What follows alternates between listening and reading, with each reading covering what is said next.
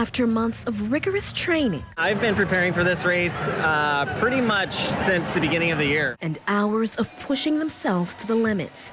Athletes crossed the finish line of the Louisville Ironman on Sunday. I just completed 70.3 miles of torture, but it was fun. The triathlon consisted of a 1.2-mile swim, 56-mile bike ride from Waterfront Park through Oldham County and back, and a 13.1-mile run through Cherokee Park, for a total of 70.3 miles. This was the first Ironman in Louisville since 2019. And organizers say roughly 2,400 participants signed up to complete the course. It brings people from all over the country and other countries to come in here.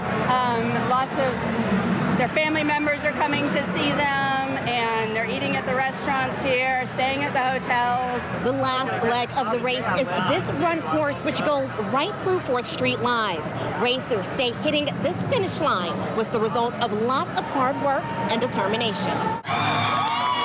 Jacob Capon, who came from Wisconsin, says that type of grit was exactly what it took to be the first athlete to finish the course. It's not about one big day or even one big week. It's about a consistency over time. You know, it took me, you know, I'm 12 years out of college. So, and I did not know how, I could not swim hardly at all coming out of college. And so in case, it takes just a lot of time, dedication, and hard work. And support from family and loved ones like Hadassah Lampin, who made these signs to cheer on her fiancé, John. It was really cool being able to run across and see him in different parts of the course, different transitions. And participants say while the race is memorable, there's nothing like celebrating the perseverance it took to bring them here to the finish line.